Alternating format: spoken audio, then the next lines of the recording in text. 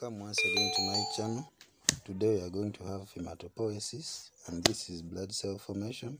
Please just make sure you like and subscribe. Well, hematopoiesis is the physiological process of blood cell formation. This is the process of blood cell formation, and this occurs in major two ways: medullary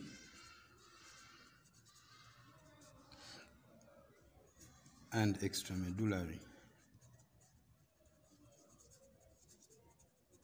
The medullary is where this process occurs in the bone marrow, and extramedullary where it occurs in sites other than the bone marrow. And if we are to take a look at this simple illustration,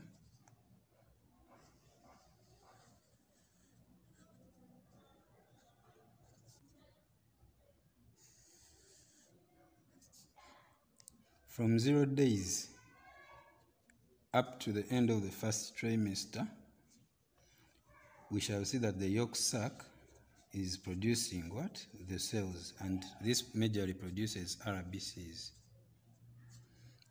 because RBCs are needed in organogenesis and other roles. And at this point in time, many parts of the body have not yet been formed. So as the fetus grows, organogenesis is increasing and organs are being formed. When the liver is formed, towards the end of the first trimester, the liver takes over because it is now formed. Until birth, it will be producing red blood cells to the 9th month. This is the liver. The liver will be producing almost every blood cell: red, white, platelets, and so on. And at the end of the first trimester, up to about the 7th month, the spleen will also come in. Around here, up to here, the spleen will be forming red blood cells, white blood cells, and more. So, this is where we are now, 7th month, and this is extramedullary. This is the example of extramedullary hematopoiesis. The bone marrow comes in after the fetus is now fully formed. Every organ is available. We even have the bones now. So, at around the 4th month here,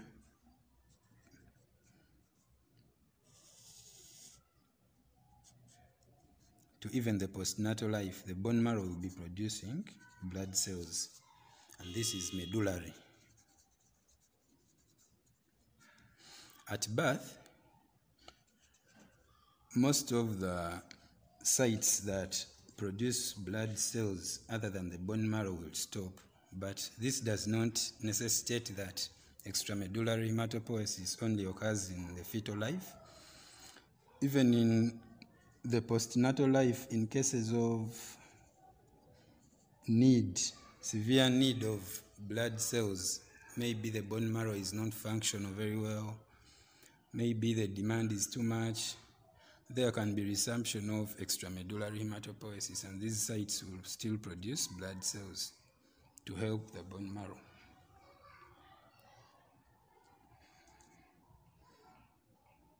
The hematopoietic stem cell gives rise to these cells.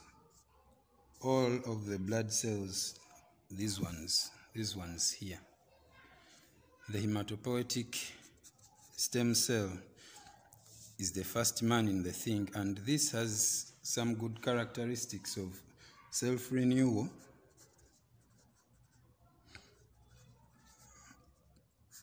proliferation, and differentiation. Self-renewal, we mean before any cell is being formed, the hematopoietic stem cell, also called the pluripotent stem cell, because it is pluripotent because it can differentiate in many blood cell types. It gives rise actually to every lineage, pluripotent or multipotent. That's why it's called so. if this is the hematopoietic stem cell, before differentiation and proliferation, the cell makes a clone copy of its own, the exact type. And one of these clones stays in the bone marrow. The other one is getting committed to blood cell formation. The one left in the bone marrow is for subsequent cell formation, because we need to leave a copy of what will form other cells, because this is a continuous process. This one is left, one goes and gets committed to producing various cell types. This overall process is regulated by what is called the hematopoietic growth factors. These factors include interleukins 1 to 6. You have the c-KIT ligand. There is the G-CSF, the M-CSF, erythropoietin, popoietin, and more. These growth factors are responsible for the proliferation, differentiation, and maturation of hematopoietic stem cells. These features of the hematopoietic stem cells. It is the role of the growth factors. And the growth factors don't only stop their effect on the hematopoietic stem cells, they also carry the effect to the progenitors, from the HSC to the progenitors, and finally to mature cells. On the HSC, it is self-renewal, proliferation, and differentiation. On the progenitors, now the progenitors are the next step after the HSCs. Progenitors can be of the myeloid or lymphoid. Now we are getting more committed. Here the cells are general, they can differentiate in all the cell types. Now the progenitors can be for the myeloid lineage, lymphoid lineage, etc.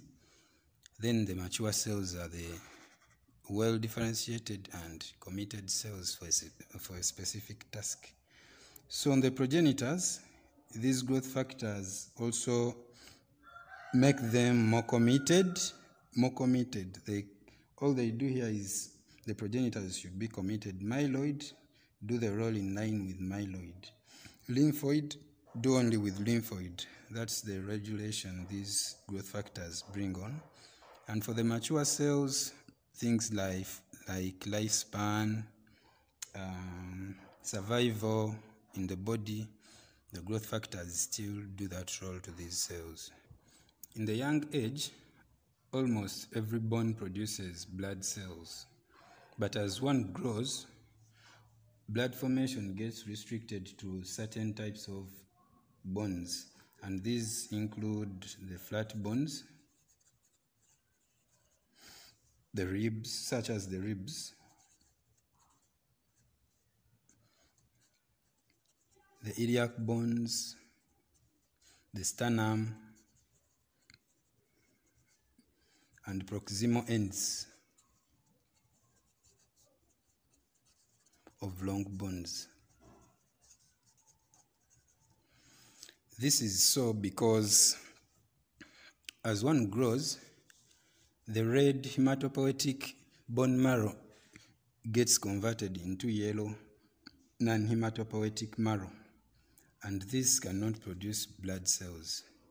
So I think even this is why our great scholars came up with this formula. When you're examining a bone marrow specimen, there is some feature called cellularity. Cellularity of the bone marrow is crucial, and it has a formula of 100 minus patient's age to give the cellularity. This is under normal. For a normal person, the formula gives the cellularity. For example, if you're 50 years, we expect the cellularity of your marrow to be 100 minus 50, which is 50% cellularity.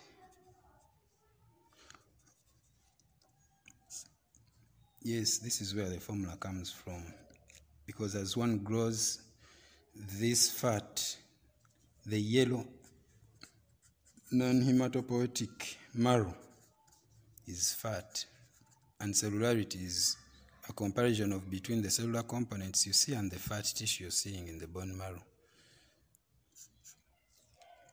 Hope the video gave a brief overview of hematopoiesis. Give a thumbs up and please subscribe. Thank you.